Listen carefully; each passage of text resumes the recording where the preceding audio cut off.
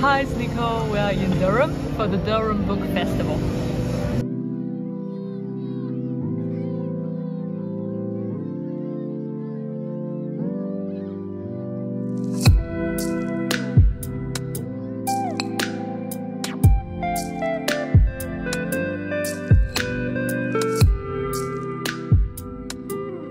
We just came out of a talk, an interview between Edith Hall and Jennifer Saint. It's called The Power of the Classics.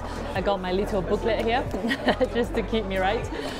It's mostly, so the Professor Edith Hall was interviewing Jennifer Saint. Some of you might know her better than I do. So Professor Edith Hall's interest, I guess, as it says here, the history, literature and the philosophy of ancient Greece and Rome. She's really passionate about the classics. At the end there was a Q&A and a question from the audience is that how do you, I guess, get students in schools interested in reading classics, and more importantly, how do you persuade the people who's in charge of the curriculum? How do you persuade the school to keep classics in the curriculum? And Edith Hall, her answer is basically she would personally come to your school and talk to the board and persuade them just by her sheer passion, I guess. That really impressed me. She's really passionate about it, and I think she runs a campaign probably for years now just to get the classics into schools. I don't know if she does lectures as well. I'd love to hear her lectures, just hear her talk about this kind of topics overall. And Jennifer Saint, most of this talk, this interview was about her books, her writing. She just published Atlanta, and she read the first bit of the book and the last bit of the book during the talk and gave a summary of what's in between. I find it quite funny. It's lovely. She basically gave everything out what this book is about. Spoiler. But I guess it's not that a big issue with kind of ancient myth retelling. Everybody knows what the story, how the story goes. It's her writing style, is her spin on this story that's most important. I guess people read for that reason. She's a really lovely person. Just quite interesting to hear her story, how she became interested in Greek and Roman, all these classic things right at the beginning when she was very young, and how she kind of dropped sixth form, did she say? She changed her school altogether just so that she could study classics in school, and then she went on to study university on this subject, and then she was trained to be an English teacher, and then kind of through that, how she was not content, I guess, going back to the topic of the school, I guess she had fewer and fewer opportunity to teach classics to her pupil and students, so she found writing novel as a creative outlet to kind of express her passion in this area, and that's how she became a novelist and wrote the 3 novels. And she also told us that she's writing a new novel at the moment, and it's from the perspective of Hera. So she's writing this new novel about Hera, and it's also very interesting. She said the first 3 novels are all from a first-person perspective, and this last one she's writing, she tried to use first-person perspective at the beginning, and she said she wrote 10,000 words or something like that, and then she scrapped the whole thing because she said that just didn't work, and that was not how Hera would speak or something like that. I find it fascinating. So she changed the novel to a third-person perspective and carrying on with that. So if you are a fan of Jennifer Saint, know that there's a new novel coming about Hera. And she said, an audience member from the audience asked why did she decide to write a story about Hera. She said, Hera is portrayed as this terrible mother, terrible wife, always jealous. I read a little bit about Hera in the Iliad. And she wants to tell her story from her perspective and just, I guess, show her in a slightly different light. I find that all very interesting. So maybe I will read some of her books. If you've read some of her books, let me know what you think. And if you're interested in a new book about Hera.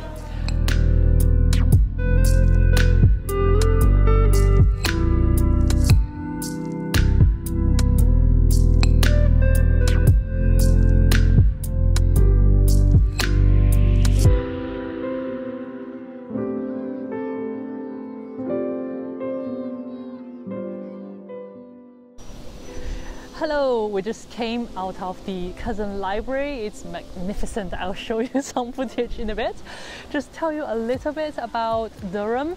Durham is a World Heritage Site. So all of this is within the World Heritage Site. It's all old and fabulous. So this is Durham Cathedral. The oldest bit of Durham Cathedral was built in the 11th century, 11th, 12th century, so it's Norman.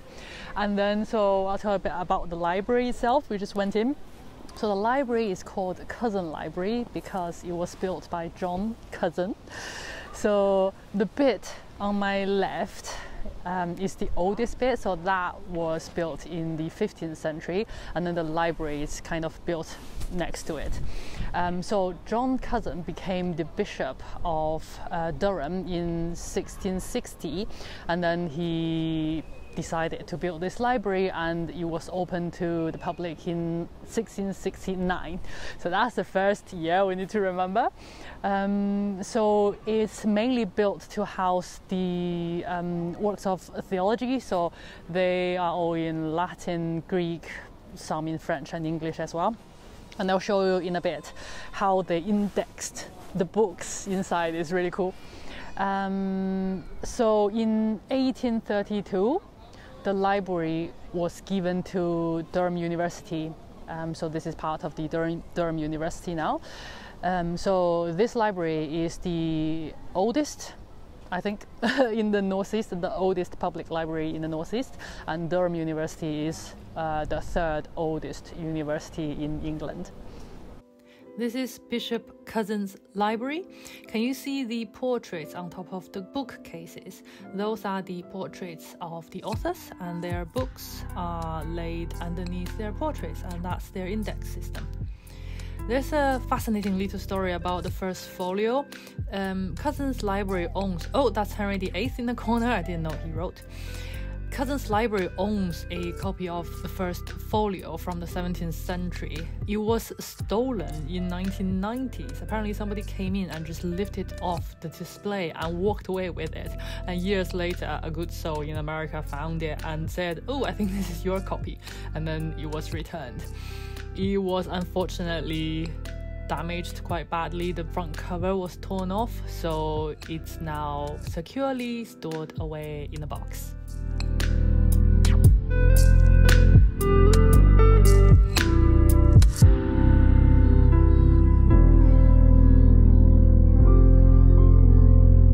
It's Sunday morning. We just had our breakfast yesterday. After the little visit to the Cousin Library, we went to a Waterstone. There are two Waterstones in Durham. They are on the same street. One is a bit more academic. I think there are a lot of Durham University hoodies in there, for example, a lot of academic things in there, and the other one looks a bit more like every other Waterstone. And today, this morning, we have one event to go to. It's an interview with Helen Rebanks. She just published a new book called The Farmer's Wife. So she is the wife of James Rebanks, who wrote The Shepherd's Life, which is my favorite, well, one of my favorite non-fictional books, and it's all about the Lake District, and that's my favorite place. So I'm really looking forward to hear her side of the story. So we're going in about 15 minutes. And then after that, there's another event this evening at about 5 p.m. and I will tell you more about that a bit later.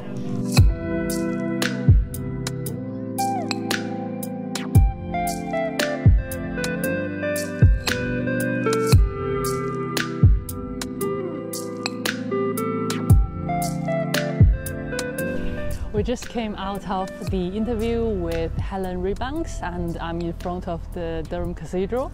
It's a beautiful day. So the book she wrote is called The Farmer's Wife, and it's a memoir talking about her everyday, just day-to-day life on a farm in the Lake District. And she said she started the book with recipes. So originally she wanted to write some recipes down for her children. I don't know if she was thinking about when they go to the university or something. So she wanted to write some recipe down for them. So the first one she wrote was marmalade. I find that quite interesting. If I was going to university for the first time, I probably would want, I don't know, spaghetti bolognese or cottage pie or something. I didn't think I would want a recipe for marmalade. I can just buy it in the shop. But anyway, she clearly cares about it a lot, which is great. I loved it. When she wrote it though, a lot of memory came back to her, how she learned to do it with her mother, and the memory with her grandmother, and just life in the farm all came back to her. And the more she writes, the more it turned into, I guess, a personal story, maybe how she grew up. I haven't read it. That's just the vibe I got from what she said. So it turned into more of a personal history, personal story about her family, about the farm. She comes from generations of farmers. So that's all like really interesting. And she also is really passionate about wider issues as well, so it's not only about her personal life. So she talked about food in general, eating healthy food, how we can make better choices when it comes to shopping food, cooking food, and just provide for our family and cook better meals. Something else wonderful, fascinating as well, apparently her book, when her agent submitted it, I don't know what the process is, 7 publishers wanted her book, and they all kind of talked to her and want the deal, want her to sign the book deal with them. I think that's just amazing.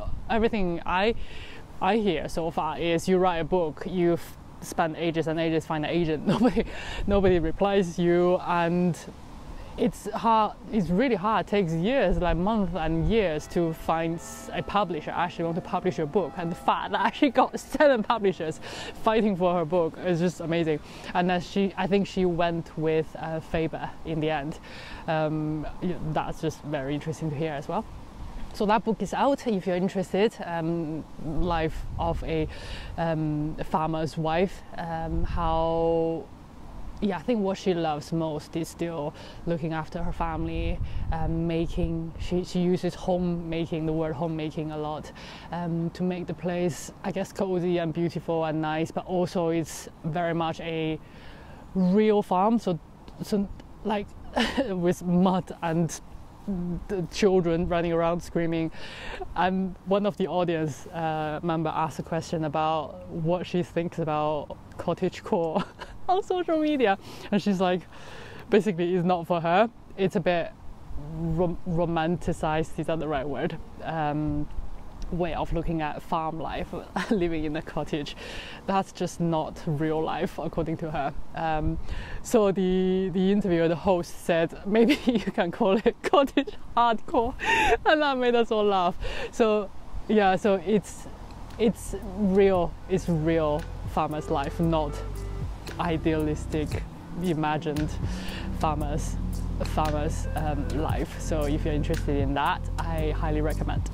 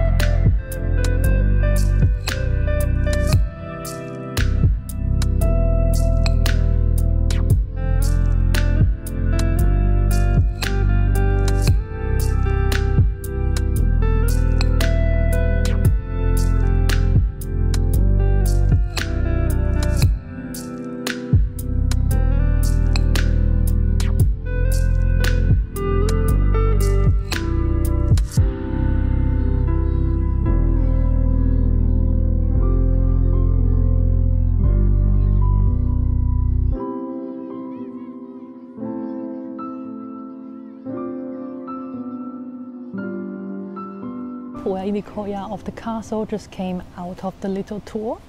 So this is the courtyard, and we saw a Norman chapel, original Norman chapel. So this whole castle was built in the 11th century, I don't remember exact date, as a military castle.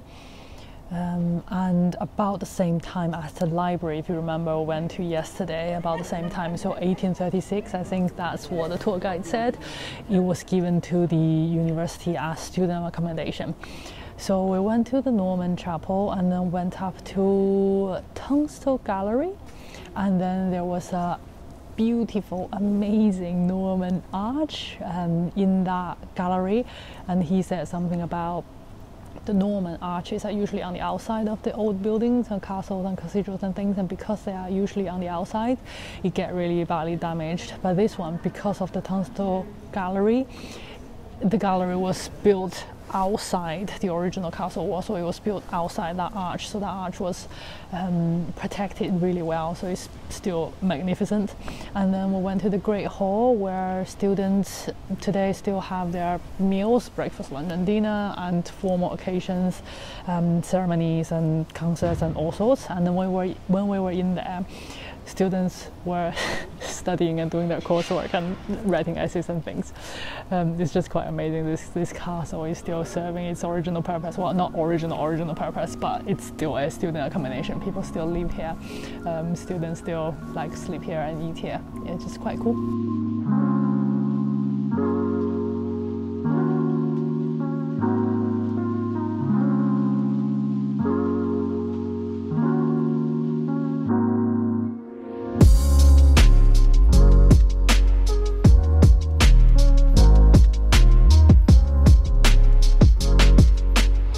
We are going to our last event at the Durham Book Festival, a dramatic reading of Cuddy by Toby Jones.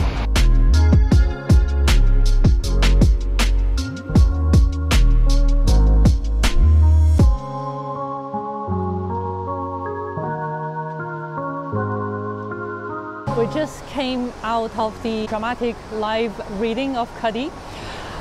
It was excellent. I really loved it. Better than I expected. I didn't know what to expect, so that's always a nice, pleasant surprise. I'll tell you about the book first and then the performance. So Cuddy is about Saint Cuthbert, who is the unofficial patron saint of the north of England. So his name is Cuthbert. I think Cuddy is the nickname for Saint Cuthbert. What I'm not sure is if the author himself gave him this nickname or he has always been referred to as Cuddy, which is quite fun. You need to do some research. So the book is a kind of experiment, a mixture of poetry, prose, play and diary, and it's in 4 parts.